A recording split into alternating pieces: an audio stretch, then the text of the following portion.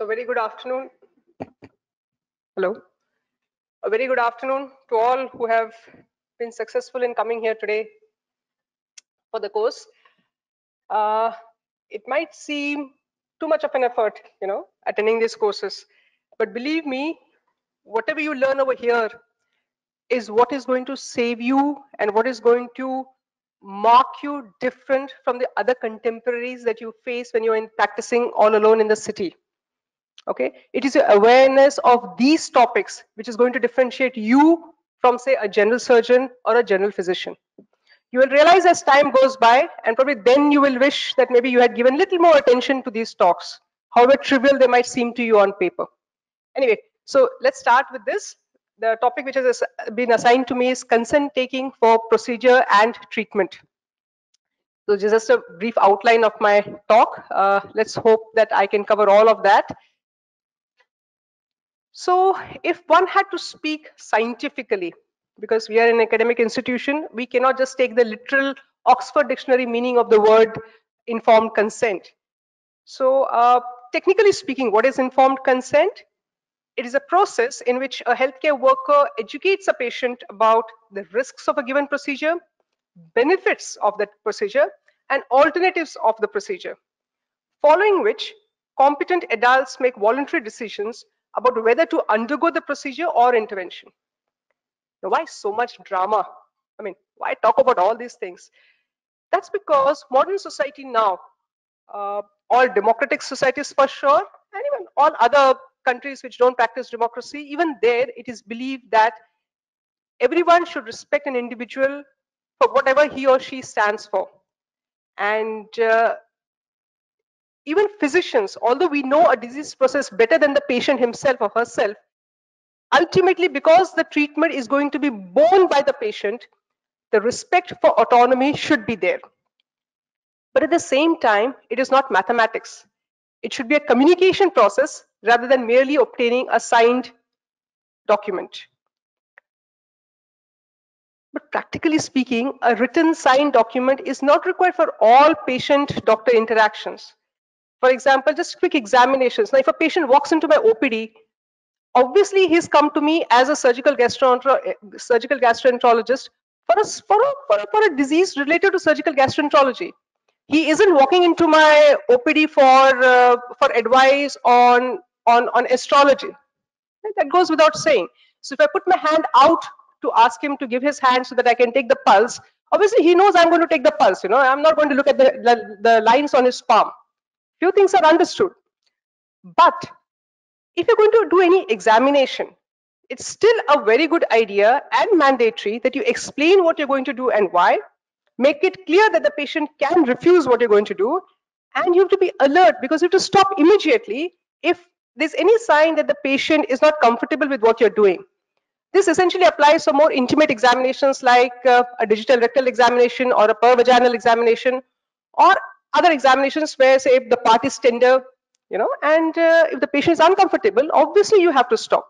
But these are not written down. These are understood. So where do you require a formal informed consent? Obviously for surgery, chemoradiotherapy, blood transfusions, anesthesia, vaccination, some specific blood tests which are very personal like HIV, if you have to do any intervention like a biopsy, and if you want to use patient information for research purposes. Now for this talk, I will leave the last part out and I shall only look at consent in, when you practice as a physician. We'll leave the consent for research purposes out of the ambit of today's talk. So essentially, it just involves 5 small basic steps, which I think everyone can follow. When you begin talking to the patient, just ensure that he's understanding, so he has a capacity to make decision. Discuss whatever needs to be discussed relevant to the disease on hand. Ensure that what you're saying is being understood by the patient. Get the patient to talk back to you so that you can jointly, deliberate and agree to a plan of care. And at each time, whatever the patients say should come from a space of voluntariness. It should not be forced. Now, why go through so much trouble and why is it so precise as to what is to be done and what is not to be done when so many things are just understood? I mean, If a patient comes to you, it is understood he wants treatment. Why should you actually go to so much lengths to explain what you're going to do, ensure that he understands, and all that jazz and drama? Because one, it protects the patient's fundamental right of self-determination. In a society, we have to live by societal rules. It engages the patient in his health care, enhances patient-physician relationship. And if you ask me, if I have to look at this whole process from a purely academic point of view, the process of obtaining a good informed consent forces me to reevaluate all the options which are available to the patient, articulate them, and as I'm speaking, convince myself about how good or how bad the proposition is. And of course, in today's world, it reduces discontent and litigation when there are complications. So, who can give informed consent? By law, in most places, the patient who has the ability to receive information about his condition and the proposed treatment and can make a choice is the person who can give informed consent. All that they're trying to say here is that there might be a situation when the person is incapacitated either because of his disease process, he might be comatose, either because he's met with an accident and he's unconscious, or he's under the influence of drugs, so he cannot decide what is good, what is bad for him. He's under the influence of alcohol, again he cannot decide what is good, what is bad for him. So if you can decide that the patient is the word used is capacity. So if you think that the patient has the capacity to take his own decisions, then the consent form has to be signed by the patient himself. And as long as the patient remains competent, his wishes will supersede any document or any surrogate's wishes. There will be situations, especially in foreign country, in countries abroad, these things come more into play. That may not be so much in India, where since people live alone, even elderly people live alone, they generally leave. They have a small. It's called the power of attorney. They leave a will which says that suppose I'm incapacitated, such and such person will take decisions on my behalf. That is fine, but only when the person is incapacitated. If he's conscious and aware, he takes decision for himself and not anybody else. So the doctor has to be aware of that. And thing to remember, a transiently incapacitated patient may regain capacity. He might be unconscious now because of blood loss. Once you get those things in order, he might regain capacity. Then you cannot decide for him, he decides for himself. So what are the steps of obtaining informed consent? You have to communicate the diagnosis, prognosis, including very clearly if there are any uncertainties and potential and options of further investigations. You have to outline the proposed treatment or procedure. You have to clearly tell the patient the risks and benefits of treatment. Benefits everybody wants to talk about. Risks people are generally not very comfortable, not so much to talk about, but maybe more to hear about the risks of a treatment. But by law, and as things stand today in our society, you are doing a duty to yourself. You are doing a service to yourself as a clinician if you clearly upfront enumerate the risks of the procedure. Don't worry, patient is not going to go away. If he has come to you, he has come to you for treatment. It all boils down to how the information is communicated to the patient. So minor complications that occur frequently, by definition, minor complications in the concept of informed consent are complications that occur frequently. They have to be told. You cannot just assume that the patient will believe that post-operatively he will get a urinary retention, so a Foley's catheter may be put. It may have, especially if you're doing say a pelvic surgery, it has to be told to the patient and he has to understand this. Major complications, most people, most doctors, most clinicians, we tend to not talk about the major complications, saying, that doesn't happen every day. But even if once it happens in a year, that can be sufficient to ruin all the good work that you may have done till then. So major complications like death, need for a stoma, especially like in our surgical gastrourology practice, loss of reproductive function because of pelvic surgery, or continence or mobility. It may not happen in everybody, but still it has to be communicated to the patient or his whoever is giving the consent on his behalf. Then any additional process, if it may be necessary. Like for instance, if you're doing an oncological surgery, you might have to remove, along with the rectum, you might have to shave a part of the bladder off. This has to be told to the patient upfront, not after you have done it and then you go out and tell the patient, "Ki, we also remove this part." It doesn't work like that. Okay. So whatever surgery you're planning, additional procedures, if they may be necessary, have to be communicated upfront. But mind you, however good, well-meaning you might be when you're communicating all information to the patient, still the patient has a right to refuse treatment. Then you cannot say that, okay, if you're not wanting a treatment and you walk out of the room. It doesn't work like that. It's well within the patient's right, and you have to respect that right, that he can refuse the treatment that you're offering upfront. Your responsibility doesn't end at that. Your responsibility continues, because then you have to talk to the patient about alternative treatment options, surgical or medical or whatever they might be, along with the risks and benefits. Also, especially because we're in a teaching institute, we roam around as a unit. You have a consultant, you have a second order consultant, maybe you might have a junior consultant, you have residents, but the patient has a right to know who all will be performing the procedure. Especially in surgical cases, this becomes very important. Part of the procedure is generally left to the residents, so that this is a training institute, okay? But the patient, when the patient comes to the OPD, he comes to the consultant. But obviously this is a training institute, but not everybody understands things for what they are. So ideally speaking, patient has to be told, not to the extreme degree, but at least a broad outline that part of the procedure may be done by the resident. Now this becomes important because the patient has a right to refuse to undergo surgery in SGPGI because residents are doing part of the procedure. Okay, that is well within his rights. But no right is just one way. The doctor also has a right to refuse to treat a patient because he's not agreeing to being operated by the resident. So it can go both ways. It's just how you communicate. It's not just about holding my right vis-a-vis the patient's right. It's how it is communicated. Then this becomes more relevant in Western countries. But if there are any disclosures that you would like to say, for instance, if you've got any financial conflict of interest, it has to be communicated upfront.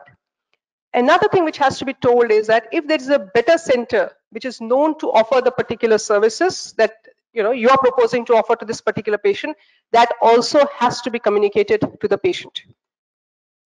Besides these important things, if it is a new procedure, again that has to be communicated. This becomes relevant in oncological decisions when if there is a time limit on how much time the patient can take to reach a decision, this also has to be told to the patient, and the implications of the delay also has to be communicated. Patient has a right to say, "Doctor, I'm prepared to take treatment from you and the institute or the hospital, wherever it is, but I refuse to allow any of my information to be shared for research purposes," and it has to be respected. Patient also has a right to say to you that, "Doctor, I hear what you're saying, but I would like to take a second opinion." You do not have the right to get offended by that. It is the patient's right. You have to allow him to take a second opinion, and then if he chooses to come back to you, you cannot say that, "Oh, you didn't listen to me when I first offered you the treatment, now you go away." It doesn't work like that. Okay, it is well within the patient's right to take a second opinion and then come back to you if he thinks you are in the best position to offer him the treatment that he desires. Again, may not apply over here, but if the patient, whatever finances the patient will have to incur, also have to be communicated clearly upfront. It goes without saying, of course, use the patient's language, but there might be a situation where the patient doesn't speak the language that you speak, or you don't speak the patient's language.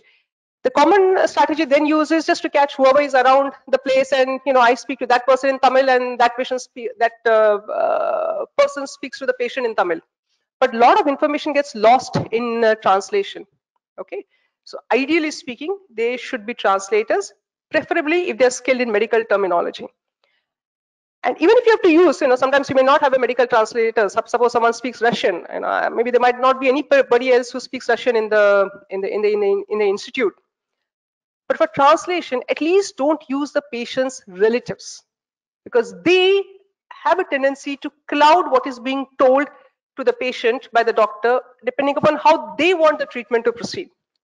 Okay, so it's okay to use a third person, but not the patient's relative, to communicate to the patient when obtaining informed consent.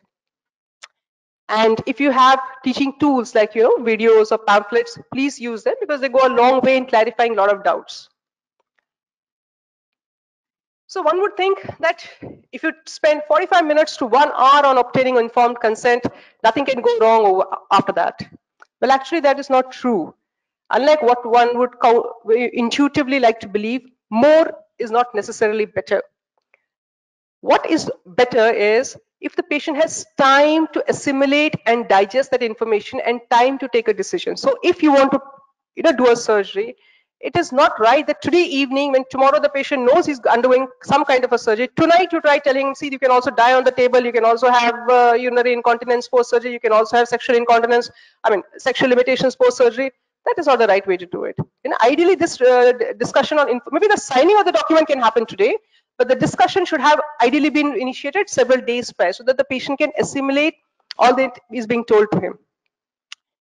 And of course, if you use variety of methods, now we have a plethora of instruments available to convey information. So using more than just more than just verbal tools goes a long way in clarifying patients' confusions and reassuring him that we know what we're talking about and the best will be done for him.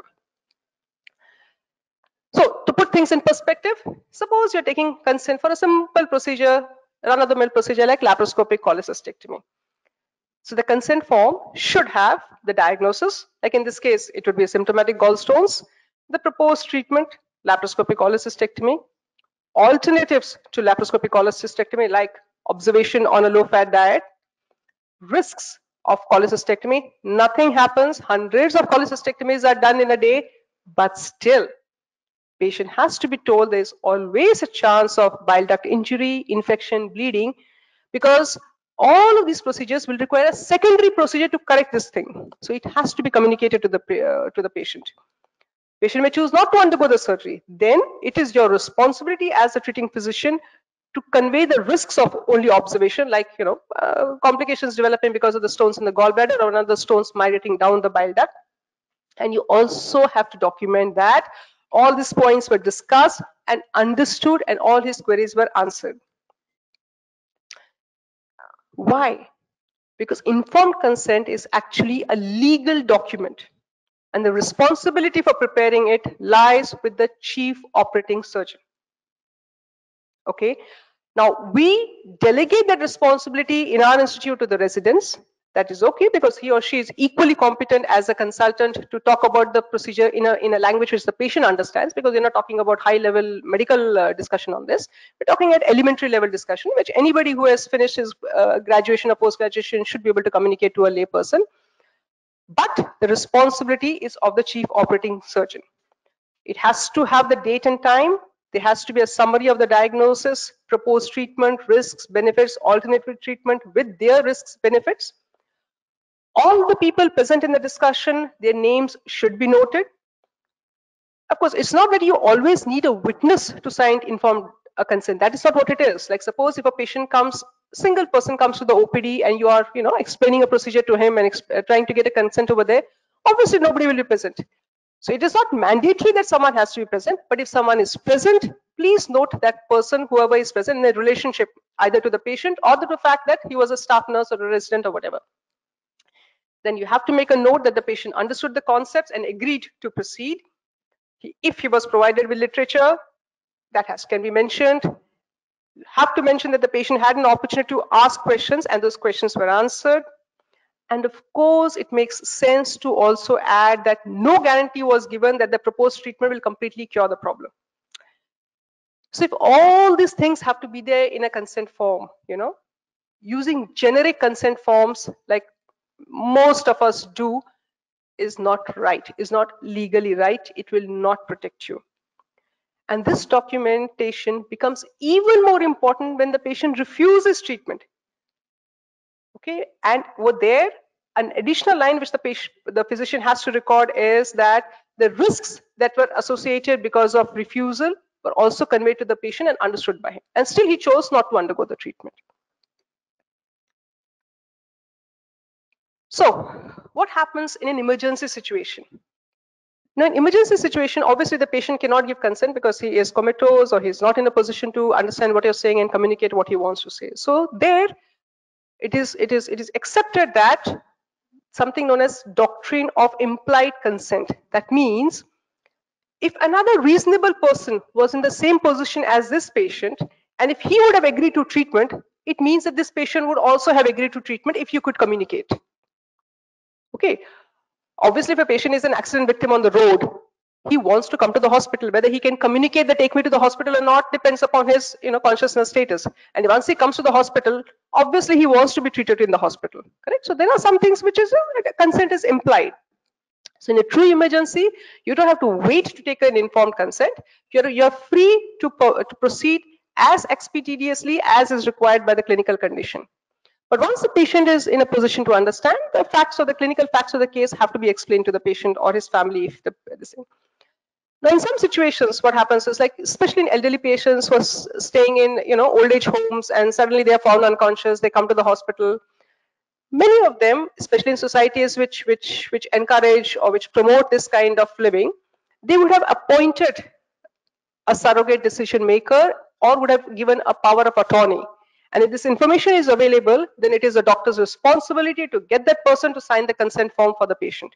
You cannot just proceed without making an attempt to trace that person, unless it's an emergency. Now, coming to specific situations like informed consent in ICUs, obviously, patients are going to be very, very sick in ICUs.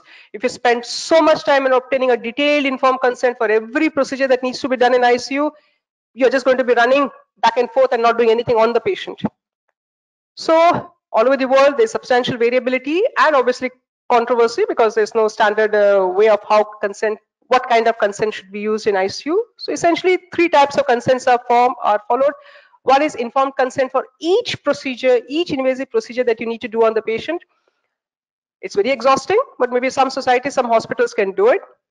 More often, what is done is bundled consent is taken. A group of 8 to 10 procedures which are required in just about every patient who comes to the ICU, like maybe putting in an IV line, putting in an arterial line, okay, putting in a Foley's catheter, putting in a Ryle's tube. So bundled consent is taken for commonly done procedures in the ICU.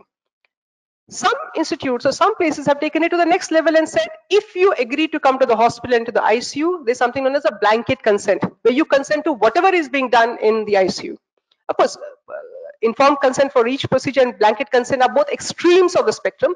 Probably the better would be bundled consent.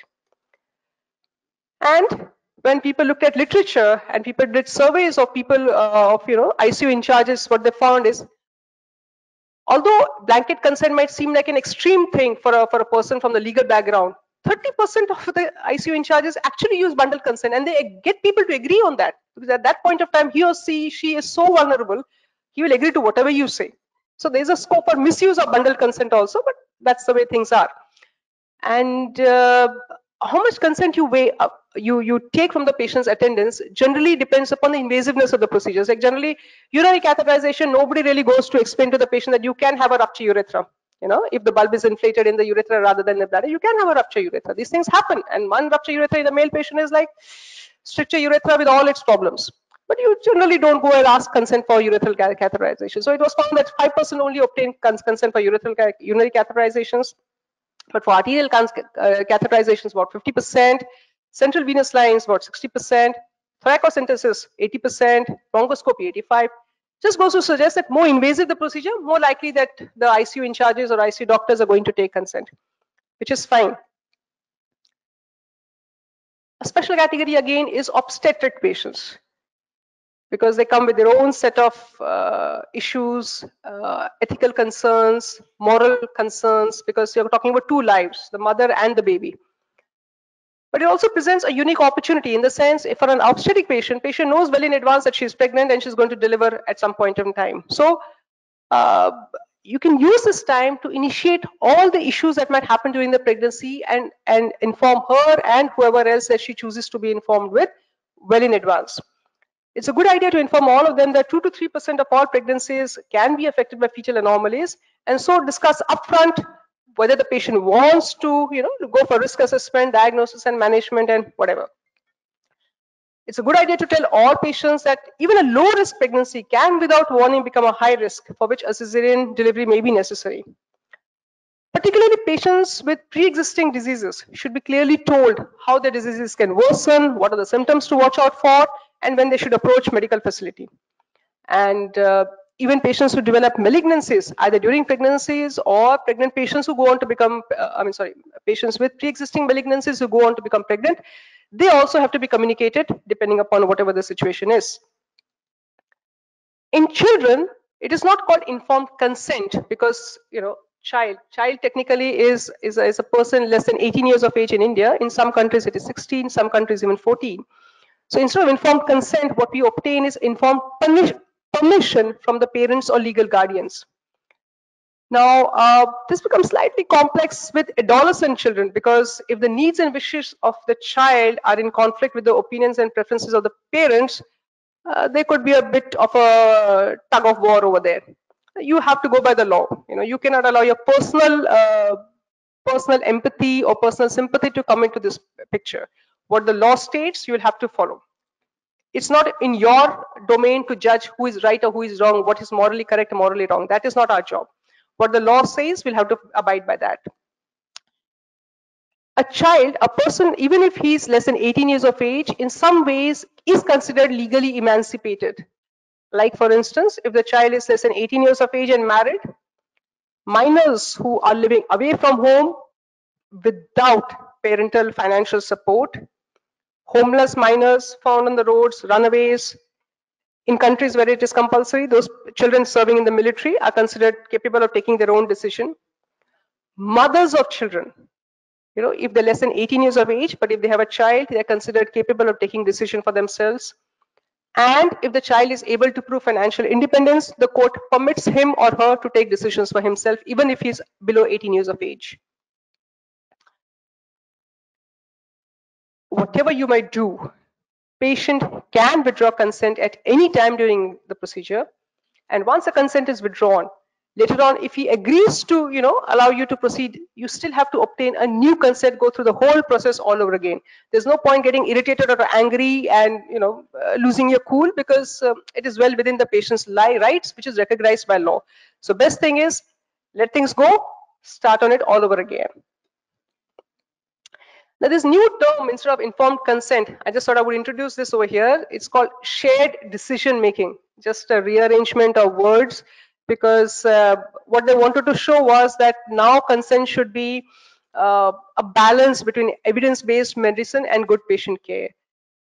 In a sense, present everything that is known about the condition and make sure that he understands and then gives consent. The same thing, it's just that this term now is making the rounds in all our PubMed searches. So I just thought I would introduce this term of informed consent is now being called shared decision making.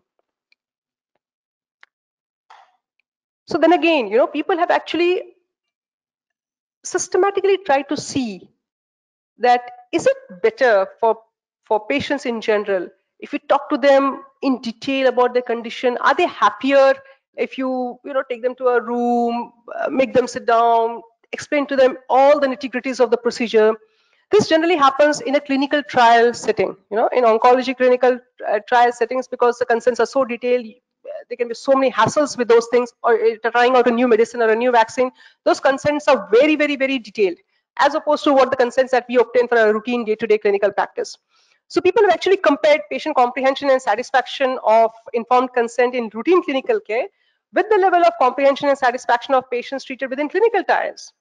And what they found was that extensive informed consent procedures for clinical cancer trials are not necessarily associated with higher levels of satisfaction or objective understanding. So just because you speak more, or it doesn't necessarily mean patient is going to be more satisfied. The essence is get down to what the patient will understand, communicate effectively, and be honest about things, and document. At least follow what the law asks you to follow. So to summarize, consent is required for any examination, treatment, or intervention involving an adult who has the capacity to give it, except in case of emergencies or if the patient is mentally unstable or unable to do it. And for a consent to be valid, patient should have capacity. We've already discussed this, and they should be acting voluntarily. Sometimes, patients are coerced into something. Generally happens in fields like organ donation, where the wife is, because of not parental, home pressures, this size is being forced to donate, to agree to organ donation for the husband. So as a physician, it is a responsibility, it's a duty to ensure that the consent is voluntary. Family members cannot give consent for a patient who has the capacity to do it himself. Doesn't happen in India. Most of the times, if you're sitting in your OPD, you will have a patient, a sick patient, elderly patient, and then the son or daughter coming with him, telling you after some time, doctor, इनको मत बताइए and इनको थोड़ा बाहर जाने दीजिए. Ideally speaking, that is not on. Whatever age or stage the patient is, physiological and disease-wise, he has a right to know his diagnosis, prognosis, and the treatment that you're offering. Not the son, daughter, daughter-in-law, son-in-law, none of those. Consent may be implied, for example, as it happens in most of our OPD practices, or explicit. I've already listed the indications where you need explicit consent. And consent actually should be a continuing process rather than a one-off decision. And remember, patients can change their mind at any time about the treatment. And they can refuse treatment even if they understand that they can be death as a consequence of that. They are well within their rights to refuse treatment. You cannot force a patient to undergo any surgery or any procedure saying that you will die if you don't undergo. It's his right, what he wants to happen to his body. And another thing is, patient cannot demand treatment that is not clinically appropriate. Over that, you have a control. Thank you. If there's anything you would like to ask, I'll be happy to answer.